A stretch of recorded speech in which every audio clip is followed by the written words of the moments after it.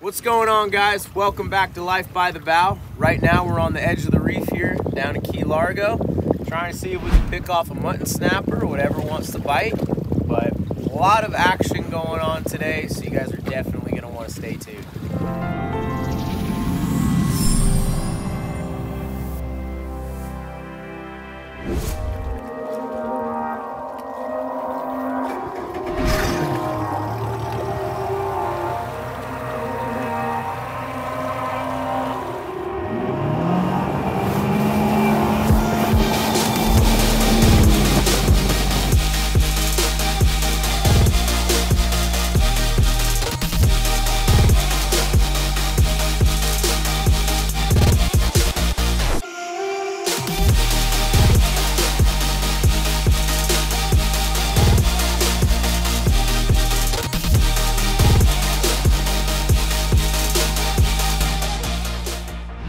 Alright guys, well, we just made it to the bait spot here. We're putting the chum in the water. As you can see, I got my ghetto chum bag here.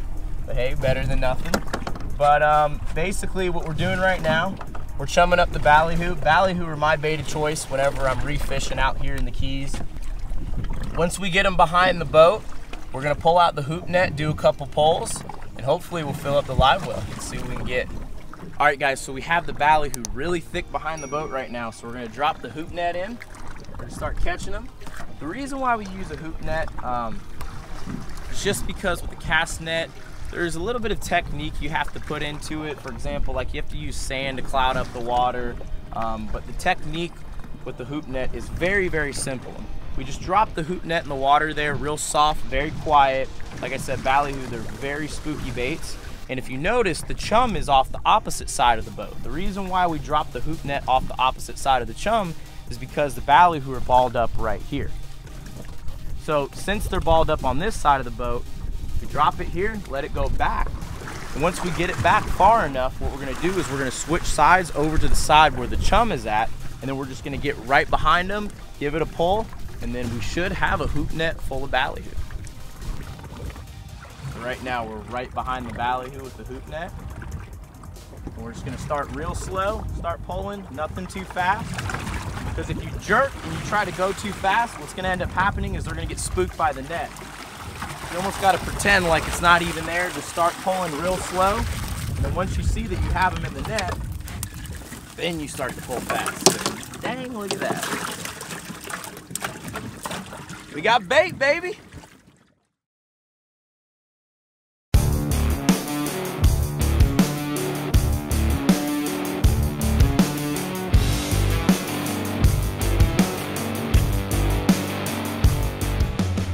Alright guys, so as you can see, we're all rigged up here, we're on the spot, and basically what we're going to be using is a 5/0 octopus circle hook tied with a loop knot to a 40-pound fluorocarbon leader, about 30 feet of fluorocarbon. The reason why we're using fluorocarbon is just because it's a little more durable than mono, also not as visible. The reason why we're using 30 feet is simply because you want to try to get that weight as far away from the mutton snapper as possible, because they're a very spooky fish. They will not eat, and I want to repeat this, they will not eat if that weight is anywhere near that hook. As you guys saw, we just caught a bunch of fresh live ballyhoo, and the way that we're going to hook these is right underneath their jaw. Once we go under their jaw, we're going to come out through their top lip, just like that. Toss them in the water, and then we're gonna feed out the leader. And as you can see, where I have the leader connected to the braid, we have this little loop. And I'm gonna show you why we have this loop here. But basically the way that this is connected is a spider hitch.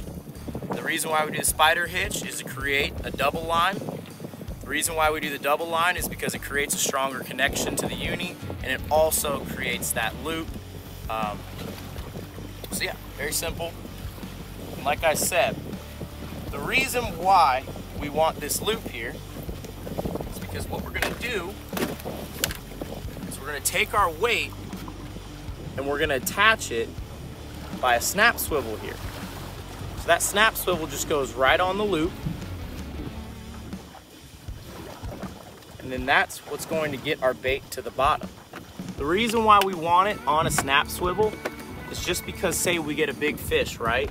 We can just unclip the weight and we can wind that leader right onto the reel. Remember, we have 30 feet.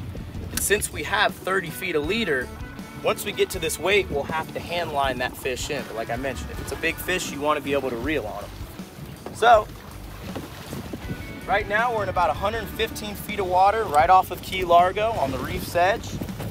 I've talked about this setup before in one of my dolphin fishing videos, but just to be, very brief, very quick, 5,000 pen battle and custom Key Largo rod. As far as the weight, you're gonna have to come out here with a plethora of weights because the amount of weight that you use depends on the current. I think we got a pretty even match right here. Obviously, you don't want to have a weight too big, but you want to have just enough lead to get you down to the bottom. Hooked up, baby, no telling what it is. Just dropped it down to the bottom. We're drifting here probably about half a mile an hour to a mile an hour. Just got that live ballyhoo down there. Something was hungry. Let's see what it is. It's one thing I love about bottom fishing. I mean, it can be super relaxed. Once you get your baits and kind of just drop them down here in the bottom, and it can take a little while to get that bite, but you just got to stay persistent, Put in your time, and then eventually you'll drift over some real good bottom, and that was the case here. Here's our weight. Like I was saying before, we're just going to take that weight, unclip it, remove that from the rig. Thank you, Nick. We're just going to reel that leader straight up. Oh, dude, that looks like a mutton. Woohoo! We got a mutton there, baby. Got exactly what we were after. Nice. He's looking a little small, but I think he'll make it. So mutton snapper have to be 18 inches, and he is right on the money. So you already know where he's going. He's going in the box, baby. Check out how beautiful that fish is. Just the gold, the red, that blue stripe up there on the top, and that little black dot. Looks like we're kind of challenged by some bad weather here, so I think we might push offshore a little bit just to try to get away from it. But let's head out there, see what we can get. Well, welcome to South Florida. We got beautiful blue skies right here, but if you pan over that way, entirely different. So if you guys saw my taking a bay boat offshore video, this is a perfect example. When we left this morning, it looked okay, conditions looked good, but then this storm started rolling in basically out of nowhere. And that just goes to show how things can change out here real quick.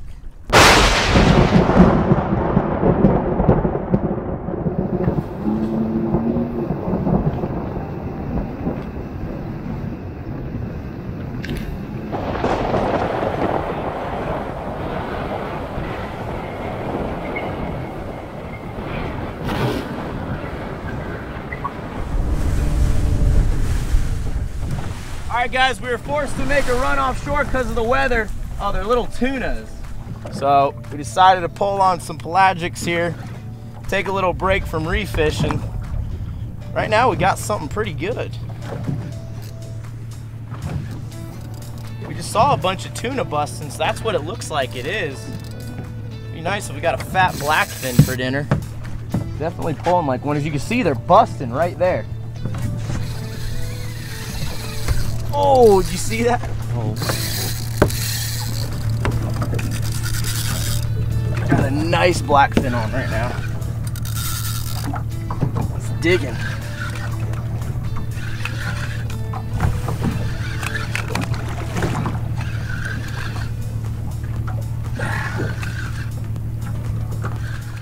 I can't believe I just caught a blackfin on a bucktail. I've never done that before. Just sight casting at him. Oh, he's foul hooked. Look at that, dude. That's insane. Foul hooked the blackfin. What do you know? Oh, never mind. He was just tail wrapped. That's a nice blackfin right there.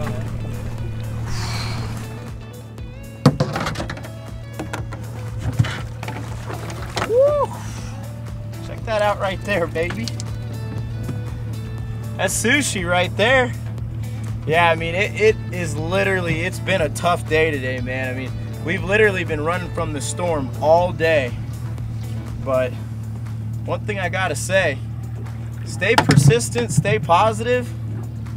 As you keep on chopping away, you will catch something out here in the Florida Keys at one point. Look at how cool that fish is, man. So beautiful. Golds, the blacks, the blues. All right, guys, before we put them in the box, we're gonna bleed them. You always wanna do this with a blackfin tuna. It's just gonna make the meat taste that much better. So we're gonna stick our finger underneath his gill here, go through to the other side, pull up, and that's gonna hit one of his arteries. He'll bleed out just like that. But throw him in the box. See what else we can catch today. Maybe this storm will kind of veer off and we can do something else, but. All right, guys, as you can see, there's a whole school of blackfin tuna right there. I'm trolling a rod way back. What I'm just gonna do is I'm just gonna do a little loop right around the school, and hopefully I'm gonna pull this lure straight through them and we can hook up.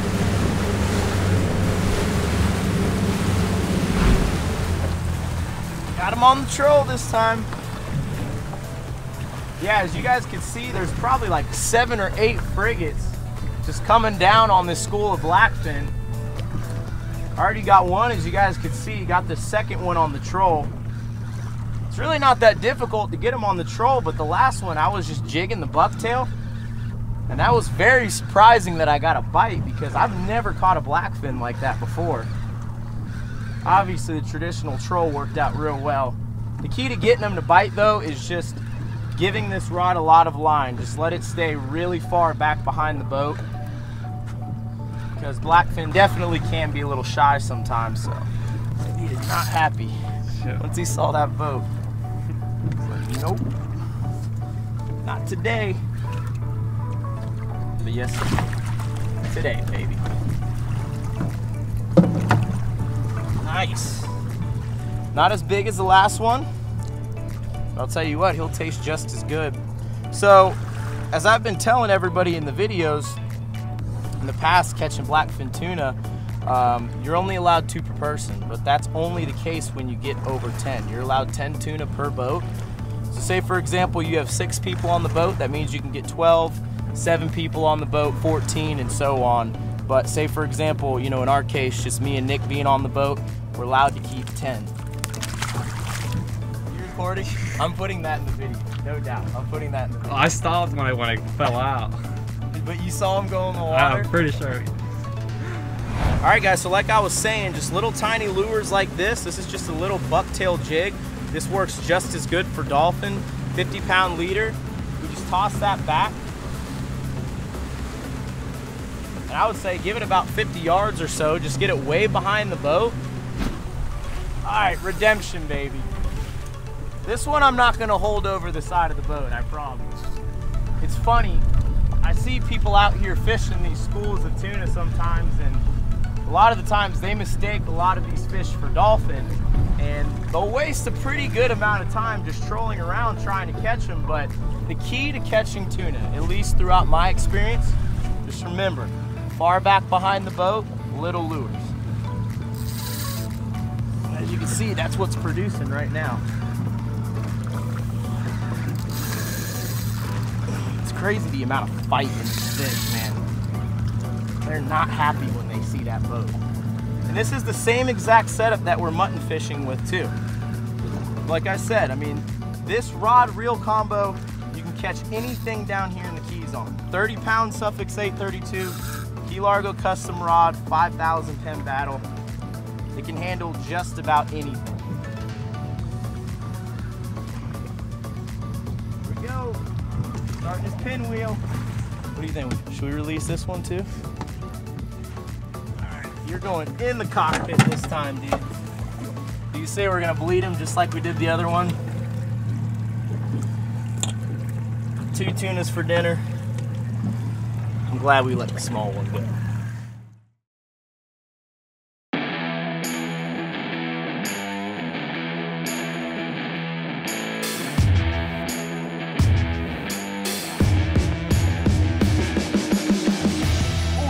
Dolphin, come on, baby.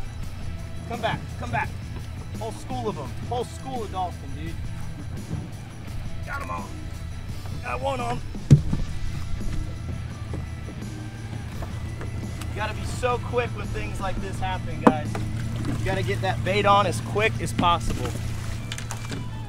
So we got one in the rod holder here. That's gonna keep the school around. I got a live bait on here. Shouldn't take long before he gets eaten. Dude, whole big school of them, massive school of them. I got one.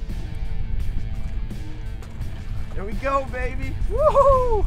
I'm gonna put this one in the rod holder. We'll bring this one in.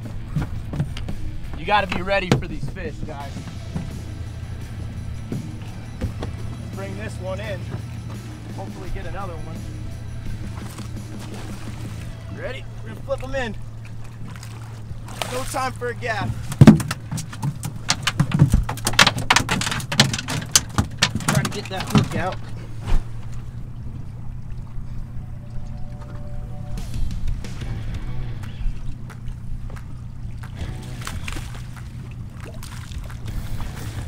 Man, that's a nice one right there, baby.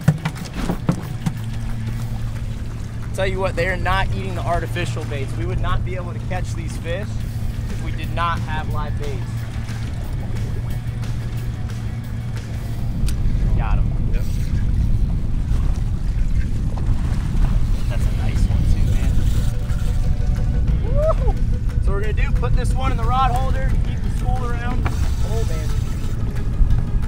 Pull this one in, get another bait on.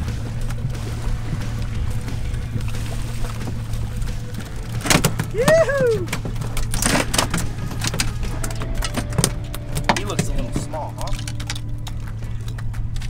Get a bigger one. I've never seen such lazy mahi. There we go. Oh. That ballyhoo came off the hook and one ate it when it was airborne. That's insane. All right, put that one in the rod holder. Let's get this one in.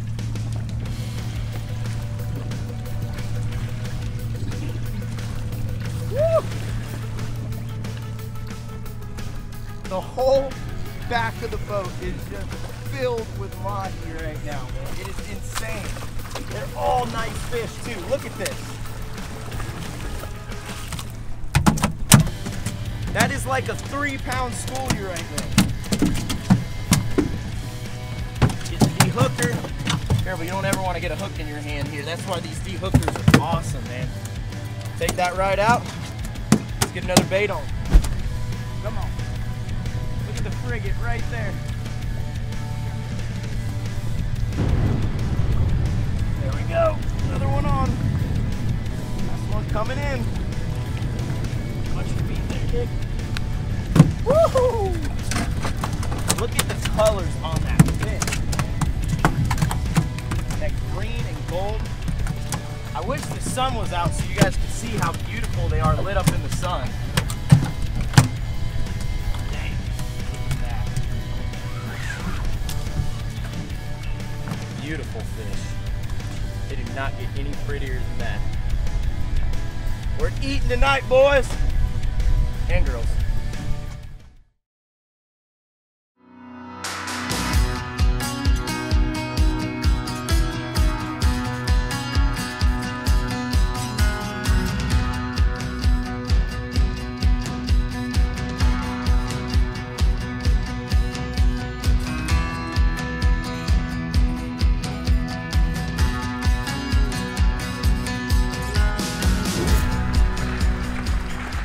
Heavy cooler is a full cooler.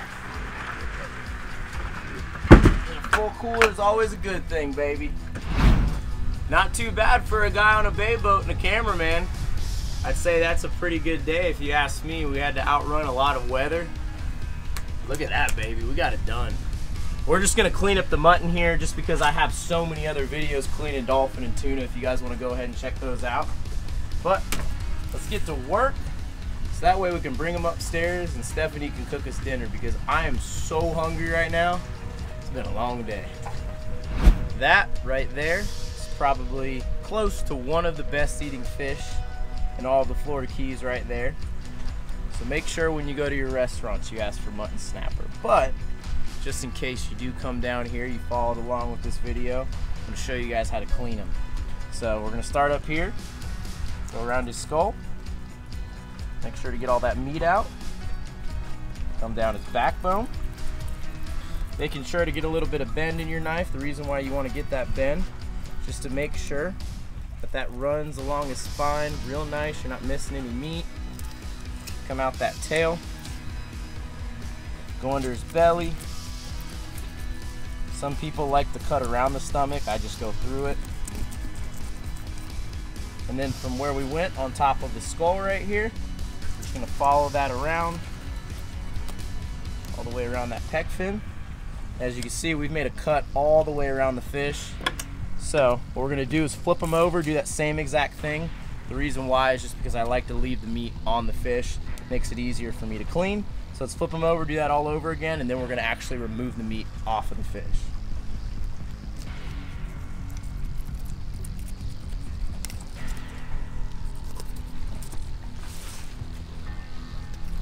Okay, now that we've made that cut on both sides, what we're gonna do is we're gonna run that knife right along his backbone.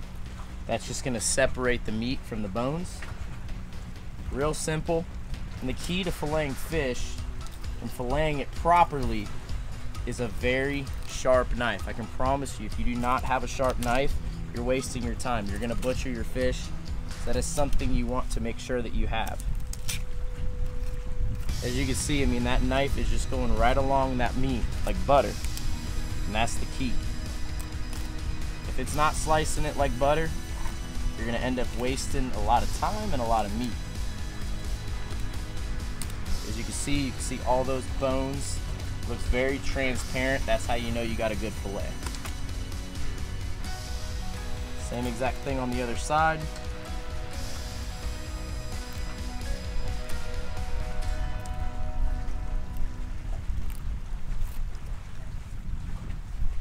As you can see, like I said, nice and transparent. That's how you know we got all that meat. So now what we're gonna do is we're gonna remove these ribs.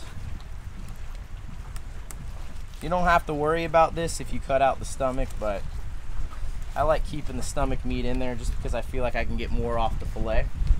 Look at all of those snappers over that carcass. They're eating their cousin. Okay, so now that we removed the stomach bones, there's another tiny little line of bones right in the middle of the fillet here. So what we're gonna do is we're just gonna run the knife just like that on one side, go through the other. Let's make sure we feel around so we're not cutting more meat than we need to.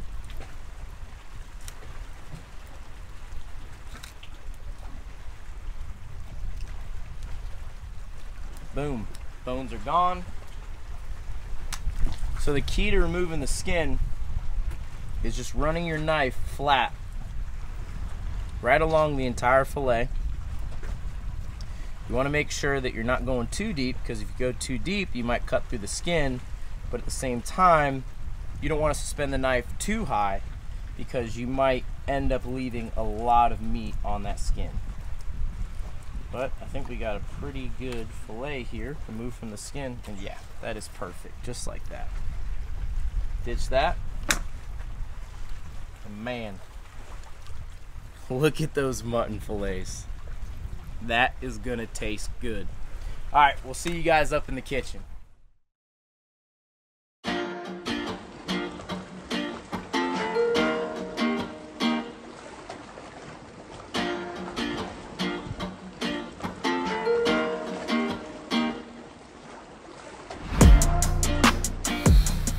Well, what do you know? Spent the entire day fishing today, and the whole time, the catch was right here. Aww. He just wants food. When he's That's hungry, right. he's super nice. So what do we got on the menu? Tell me what we're making tonight. So we're gonna make Mahi Mahi. I'm gonna mix the snapper in it because we only caught one. And I'm gonna...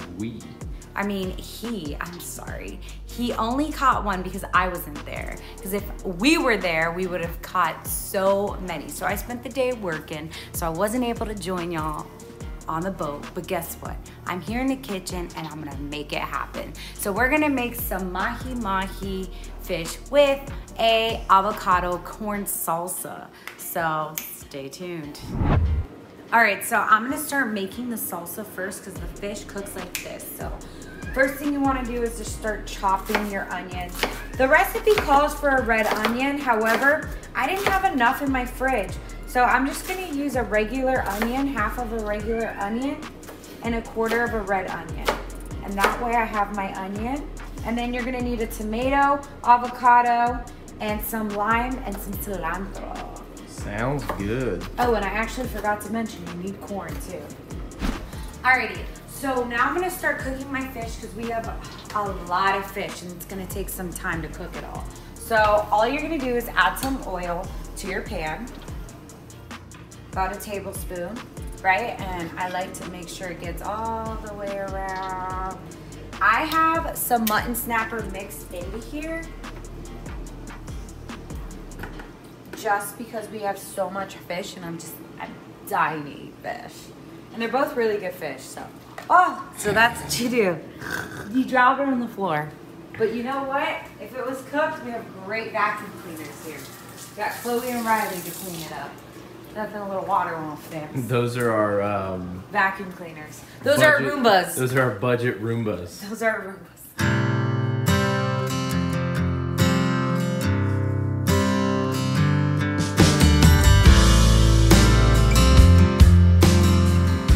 So the fish is done. All I gotta do now is put together this lime butter sauce. And all we're gonna add is honey, garlic, salt, pepper, butter, and lime. And so after you put the sauce on, then the sauce is gonna go with the sauce, or? Nope, it's gonna go on top of the fish with the salsa, so it's gonna add that extra kick that fish needs. So I am so grateful right now that we are finally about to eat this because I am starved and I put a lot of work into tonight's dinner, but I know Clay put a lot of work getting those fish. Yeah, and the first thing that you mentioned was grateful. And when I think of the word grateful, I think of how thankful I am to be alive right now, because that weather was nasty today and it came literally out of nowhere. But you know what? I mean, it literally forced us to run offshore. And when we ran offshore, we caught the tuna, we caught the dolphin. It was absolutely insane. And what's craziest about it is I literally did it all by myself. Of course, with the help of Nick filming, which if it weren't for him, this video would not even be possible. So I'm so happy to have him helping us. But of course, I'm more than happy to have you helping me eat. So without further ado, let's get into it. So the first thing here is the tuna, right? Yep. And so we're just eating this raw, which that's what's so great about blackfin. You can eat it raw. That's really, really good. Without a trace of fishiness in it whatsoever. But I can't just sit here and stare at this while I eat this, so I gotta try There you go. the mahi and mutton snapper. All right, now let's see if it tastes as good as it looks.